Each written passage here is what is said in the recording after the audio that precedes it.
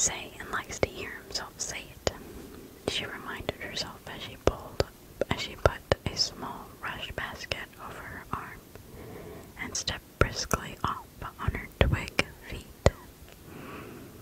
Although the torches that the goldenrod had lighted along the October road towered above Miss Hickory's head, she found her way easily in and out among them. Their brightness made her feel gay. Farther on the purple asters made a royal canopy beneath which she walked proudly until she came to the edge of the woods. She left the road and was at once in the deep green of the pines. Miss Hickory's nose was as keen as a fox's. The smell of pine trees never failed to go to her head.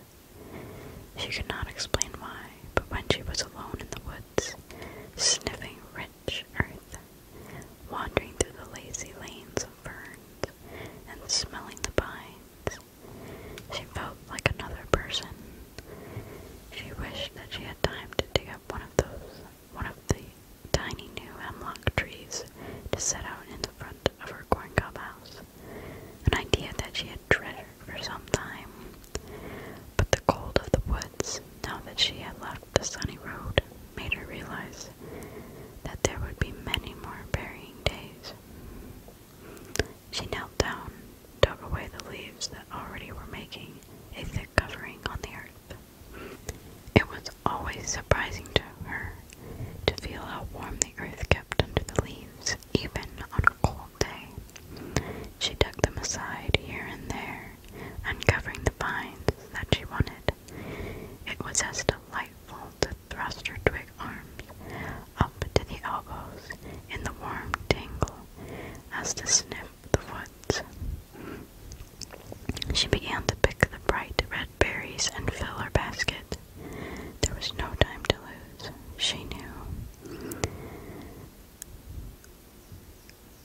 Cock Pleasant lived close by and was a famous berry picker. Checkerberries first. They stood up straight in plain sight on their stems and could be picked fast.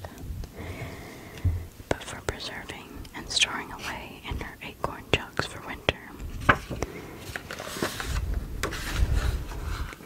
Miss Hickory knew that the checkerberry preserve needed a good deal of sweetening, more honey than she had been able to save that season. She picked a few checkerberry leaves. They were tasty and crisp, served with a cup of tea. Next, the partridge berries that ripened close to the ground, little crimson balls and twins, two growing side by side secretly in their low-lying running vine. Miss Hickory canned partridge berries whole in their own sweet juice. As she finished gathering berries and started home with her filled basket, she remembered something that Cock Pleasant had once told her. When partridge berries are ripe, Cock Pleasant had said, it is only 2 full moons before the first snowfall. When she came home, Miss Hickory saw that the entire front of her house was covered by the fat brimble launches of Mr. T. Willard Brown. He was enjoying the sunshine that trickled down through the bare lilac bushes and waved its long tail to and fro like a banner. He was a wandering barn cat, the hunter of renown. But Miss Hickory liked him. Mr.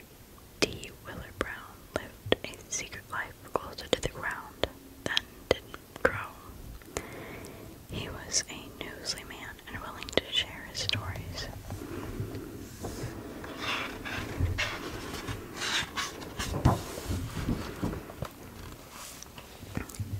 You were late this morning, she told him.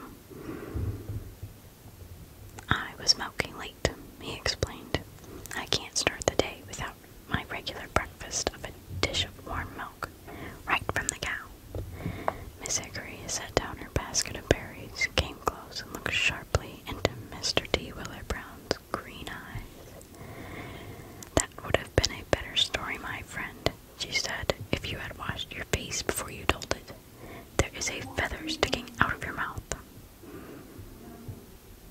She flipped it off. "Oh, my ears and whiskers," he exclaimed in mocking chagrin. "However did I get into feathers so early in the morning?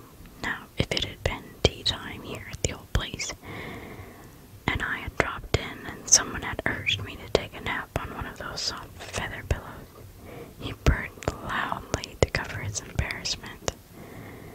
"And never mind," she said. "We all know your habits, Mr. D, and I am glad to see you this morning. Crow called a few days ago." "Don't speak of him," Mr. D. Willard Brown spat. "I wouldn't eat a cow on a wagger. Last time I saw Crow, he walked right in front of me, and said a bad word. I spat on him. If you ate Crow."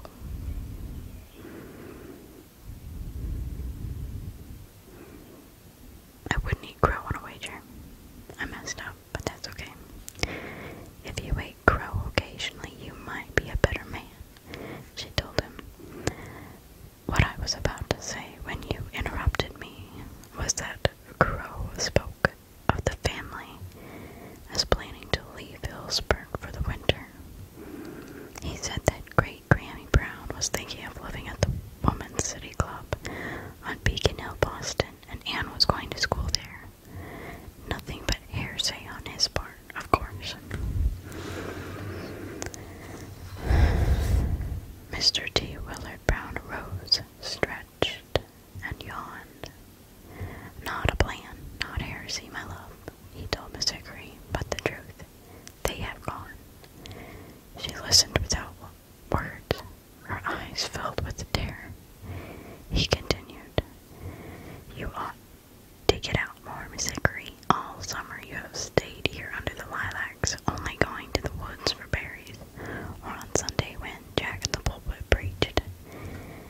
If you had gone around to the front of the house lately, you would have seen trunks coming down from the attic." "Gone," she breathed at last. Now she knew that it was true.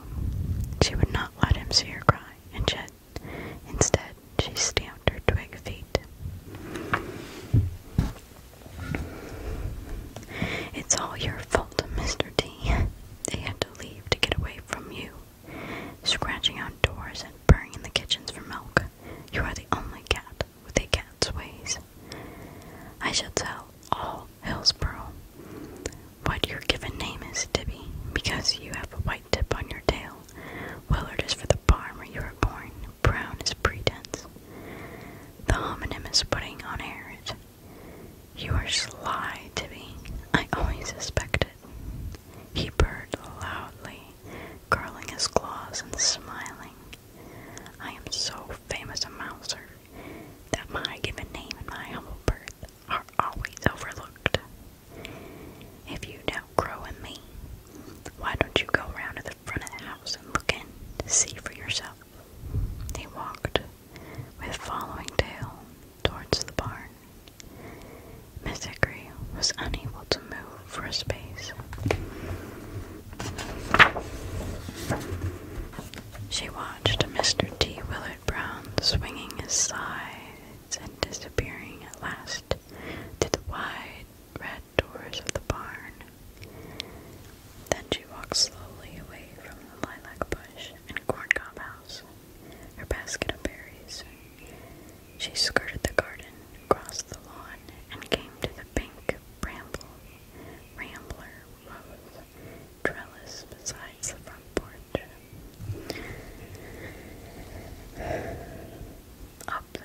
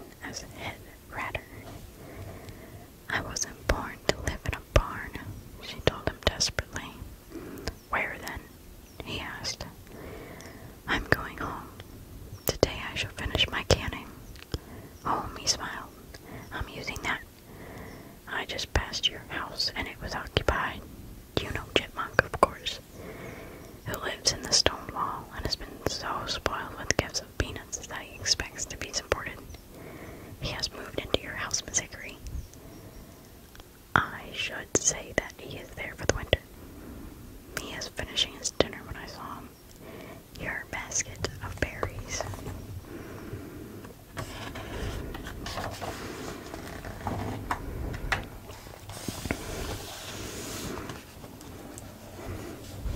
That's the end of chapter 2 of Miss Hickory. So now we know that Crow was not lying, and Mr. T. Willard Brown confirmed it. But we also know that Miss Hickory doesn't have a place to stay for